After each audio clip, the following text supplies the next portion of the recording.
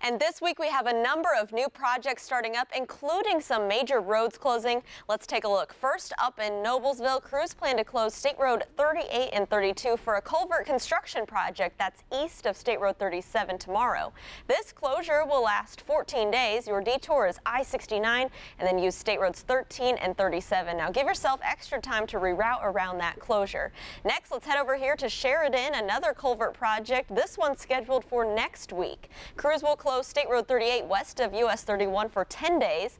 You can take State Road 47, State Road 32, and US 421 to get around that closure. Now here on I-69 in Fishers, more work near the new interchange project at 106th Street.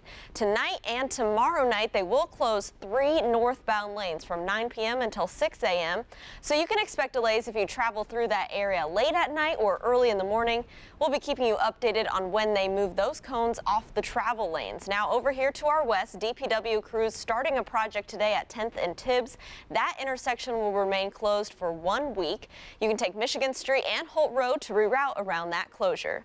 And as always, before you head out on your drive, you can check the traffic tab on your RTV6 mobile app for the map of closures of the roads near you.